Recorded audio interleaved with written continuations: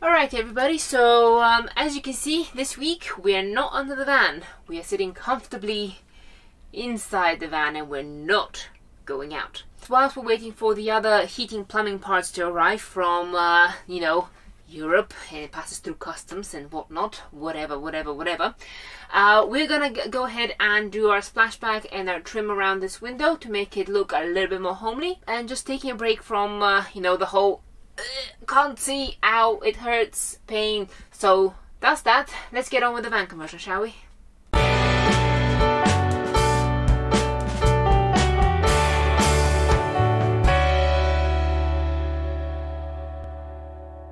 This is our splashback. And this is how we're gonna start.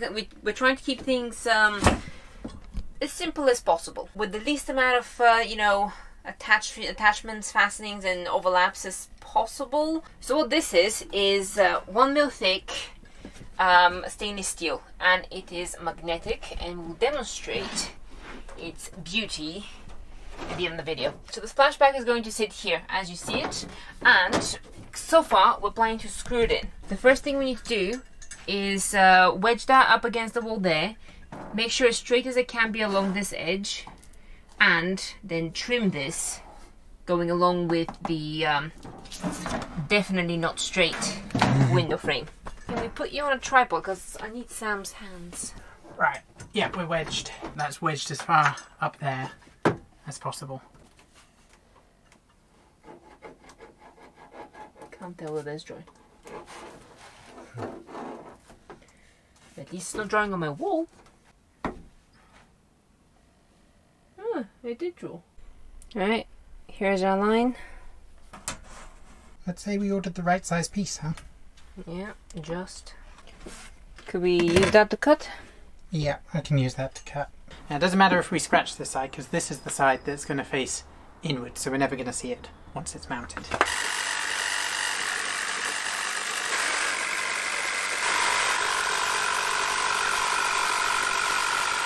No burn marks?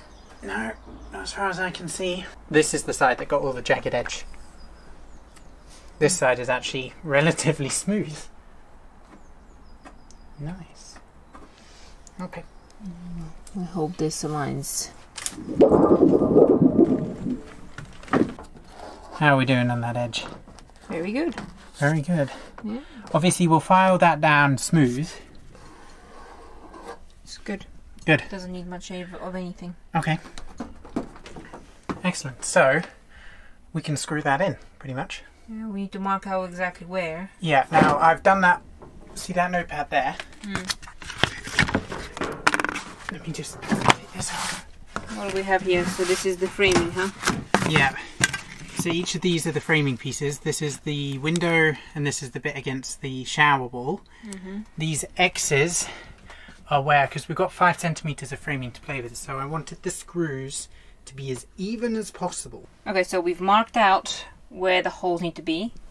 There's an X under each one. There you go. Very faintly. Yeah. So, because this is stainless steel, we're gonna need a pilot hole, okay? And based on what we see here, I think it's gonna look fine. There you go. That's nice. Cool.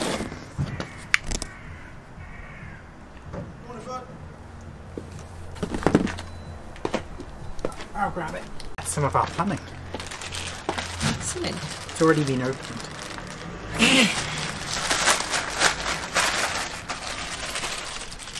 Let's have a look.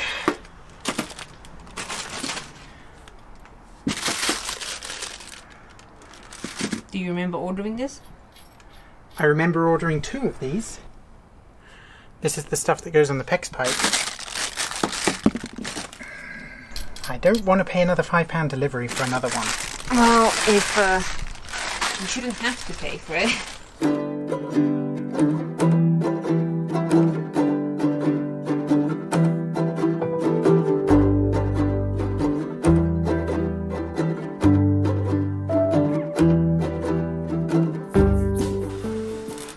Fingerprints, the evidence.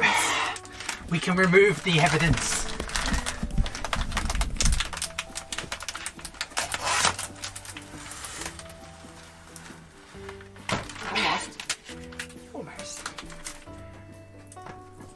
Oh, okay, that was a workout. I'm done for the day.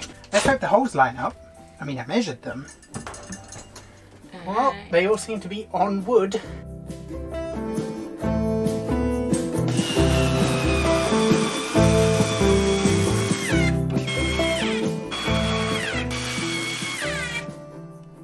Okay, step 1. That's technically done. That's the backsplash. After we finish with the under counter cupboards here, that's gonna lift this higher, and that gap's gonna close because at the moment the counter's bending a bit. So if I lift it at the back, there you go. Yeah. So that's gonna lift a bit, and then we have to finish off this edge with something, whether that be sealant or something else. But we can only do that once the counter is fixed. Yeah. So we're going to leave that for now. Yeah, but I like our choice of the stainless steel. We were very unsure how the screws were going to look when exposed on this splashback, but with the screw caps they look great. And the stainless steel splashback goes really well with our stainless steel sink. Yeah, I'm happy. Oh, and I don't know whether we told you, but have a look at this. Observe. Stainless steel, a magnetic hook. That's very strong. It's magnetic as well, so we can use it as a magnetic board to stick stuff on, attach little, I don't know, holders or magnets with post-it notes on it, anything. Now we went with stainless steel because we were looking at what kind of options we can use for our splashback, what kind of materials. Acrylic was pretty much the most basic one that we came across, although it was £80 for this cube. This I think was under 30, this steel. Also acrylic scratch is much easier than steel, and steel is easier to clean up and make it look shiny again. The only real advantage to the acrylic over the steel was that the acrylic was a little bit lighter. I guess we could have used tiles. A lot of people use tiles. Actual tiles would have been really heavy, so that was a definite no for us. Stick-on tiles we did have a look at, but A, we couldn't really find any that we liked, or any real stick-on tiles that worked well, and B, the stick-on tiles didn't actually say the weight, so we didn't know how much they were going to weigh, and we still had to put something behind it to stick the stick-on tiles on top, so it would have been like doubling up weight and such.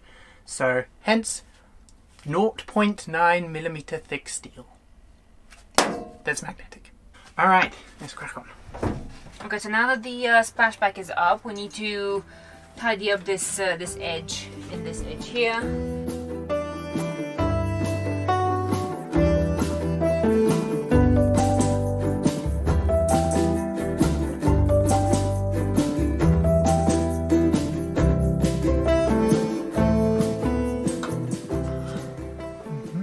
Something of the sort. So this thing needs to be parallel to this line. Yep. As much as possible. There you go. So that needs a trim here. Yep. Then these pieces need sanding, and then that can be glued, that can be screwed. So that's dry fit 1. More trimming required.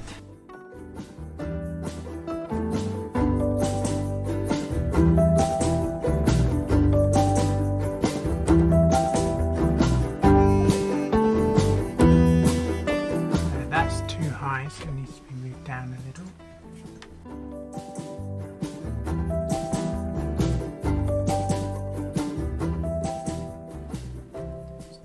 Press it. Yeah. Press it without moving. Okay. That's where it needs to be. Alright. I have to paint that little section.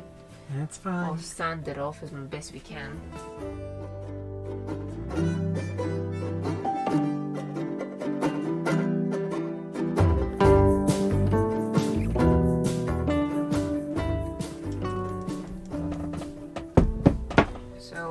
Doing this helps it not squeeze out too far, hopefully. Okay, so this is the start of the trim. It's been stuck on here, now it's not coming off, the same way as that one here. Now for the rest of the trim, we're actually going to do little shelves. So we're going to double up the use of, you know, the trim and make it into a shelf. This is one we made earlier. It's just a neat little shelf. It's not to hold anything overly heavy. It's just, you know, get plan to hang down, you know. Or keep your salt and pepper condiments. Yeah, or something like that. So essentially, this acts as the window trim. There you go, the same way as it does on the other side. You have a lip here, and then we've just, you know, made it 3D. We might paint it eventually or something, but I wanted to see it, you know, just in its wooden natural tones, and so far it looks pretty good. Yep. Yeah. Sweet. Need to remove the masking tape. Yeah. Our highly sophisticated clamping technique here, though remarkably useful. Yeah. Because if this didn't work, I don't really know what to do. Yeah, so this is what the shelf is supposed to look like, and we're just gonna pop the other one together and show you how we did it.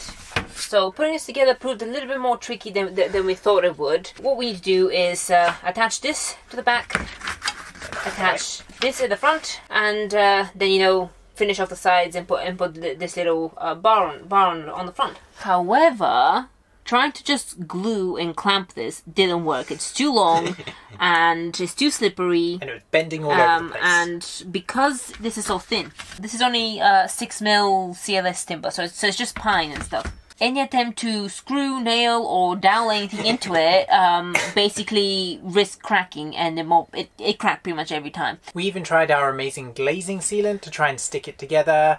But, you know, the glazing sealant is not for wood, so one is not overly surprised that didn't work. We knew that wood glue was the way to go. We just needed to figure out a way to clamp it, and the way that we came up with...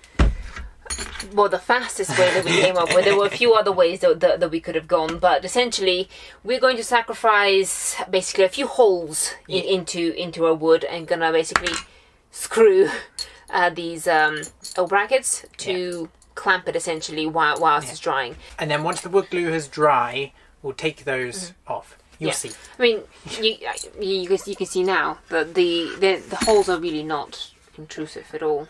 That is the screw hole that's left over. Yeah. Which is barely noticeable. Yeah. So if it does bother us eventually, or if you want to use this method of clamping and it then bothers you, then you can use sawdust and glue to fill the hole. You're not going to see it, it's fine. So this is the base, and that's the back. Yeah.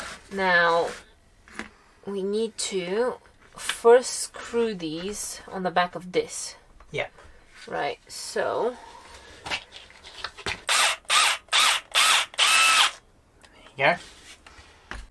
There you go. So the screw just about comes through, but... You can use washers to stop that happening, but we didn't care that much.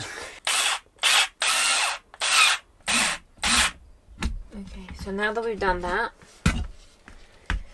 Okay, so we position this here. Yep. And then we need to put some glue on this edge. We put a blob of glue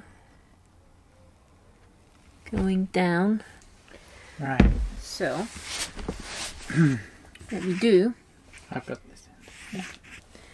Yeah, is we just go directly down. Don't worry too much about the overspill. Try not to smudge it though. Now, whilst one of us is holding, the other one needs to come and put another screw. Yeah. In there. Alright, stop. Yep. Right, so that is okay for now, because the idea is just to hold this in place whilst we get the clamps on. We can even then remove the screws when the clamps are coming on.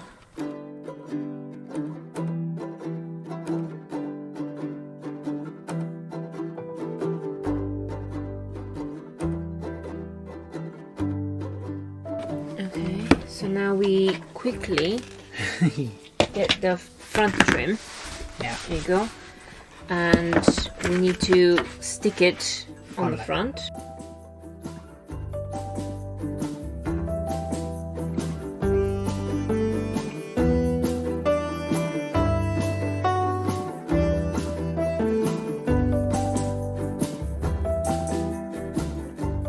There you go. That's clamped. Yeah, so that closed the gap right here. Okay, by the way, it's best to leave those blobs sticking out, and then you can chisel them out just before they dry completely. Otherwise, if you smudge it, you have to sand a lot more.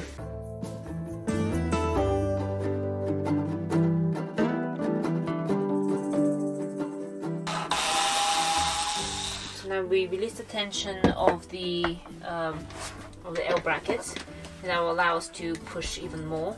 Yeah. With But now because we have the clamps, it's held it more in place. Things don't roll around the place.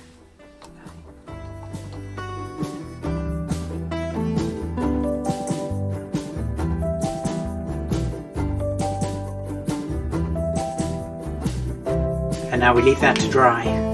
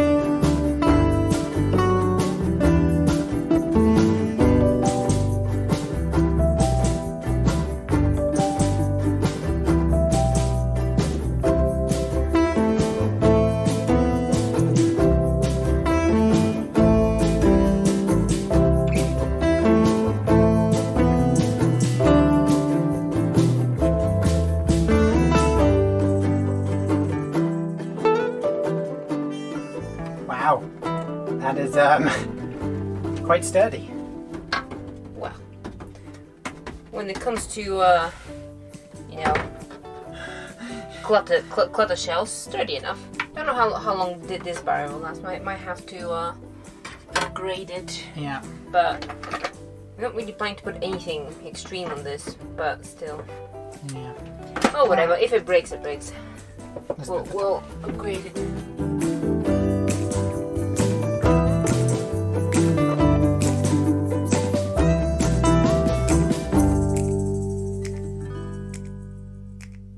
I did say take off the screws.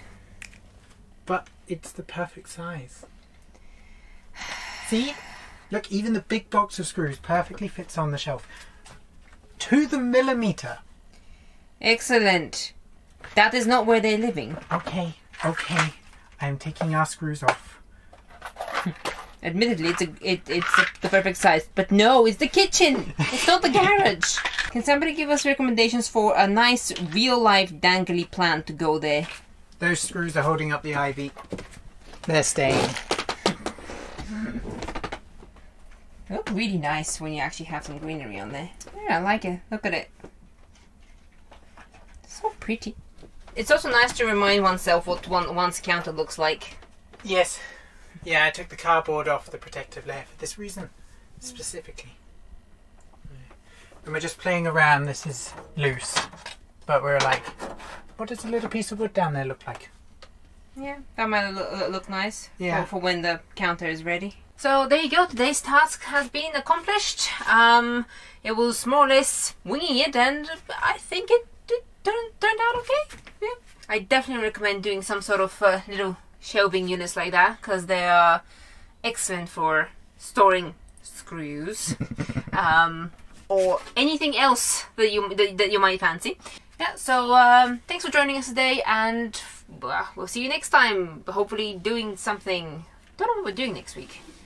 Nope. Might be heating, might be lighting, might be sealing.